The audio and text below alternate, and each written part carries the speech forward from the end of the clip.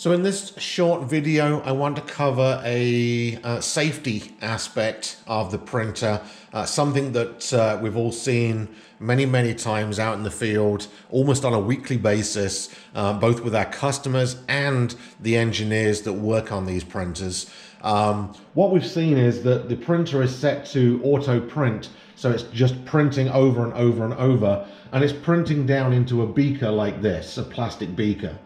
The problem with this is that the ink we're using is a solvent based, which the fumes to that solvent are highly flammable.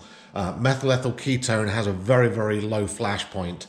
So what's going to happen is, as it's printing, or as the print head is, the jet is on in the print head, the ink is going to go into the plastic beaker or circulate around inside the print head and build up fumes inside the beaker. Now, because of the technology and the way that it works, we're actually using DC voltage to pull those droplets. We energize those droplets and deflect those droplets to print. So that DC voltage is an ignition point.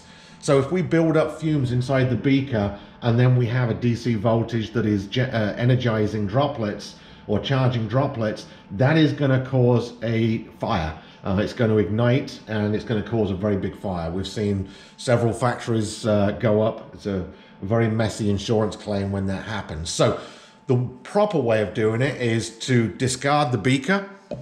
And what we're going to do is we're going to put in here a silver tray, a metal tray, and a grounding strap. And we're going to actually ground this to the cabinet of the printer.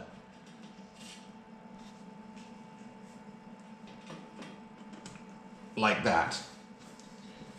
So once we've had that, we can lower the print head down now to go into the tray.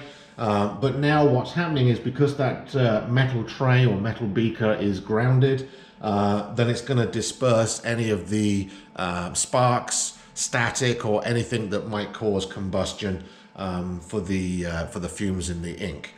So that's the proper way of doing testing on the print head with auto coding, auto printing. So do not use the plastic beaker. Do not put the head inside of that plastic beaker. Use the proper tray with a grounding strap grounded to the cabinet of the printer. I will give you now the part number for this tray and grounding strap.